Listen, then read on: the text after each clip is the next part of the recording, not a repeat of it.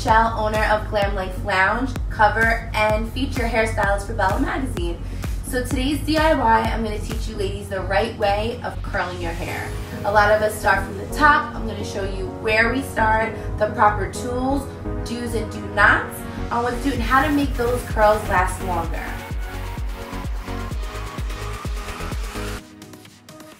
So before we begin, know what kind of curl you're going for. Are you going for something tighter or something looser? So if we're going to go for something tighter, you're going to want to use a curling iron that's a little bit smaller. However, today we're going to go looser. So we're going to start with something a little bit bigger. So check the sizes out and see which curl you want to go for.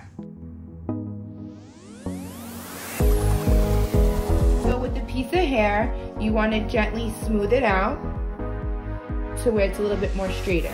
Now, you don't want to start from up here. We're going to start from the middle. So gently clamp and wrap it around.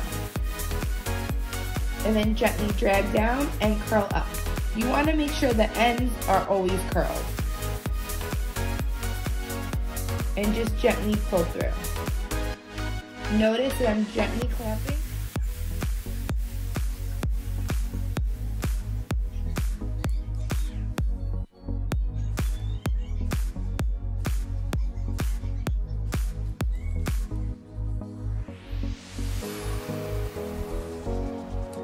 One helpful tip is when you're curling, don't apply any hairspray. After you curl, let your curls sit and set. They will last longer.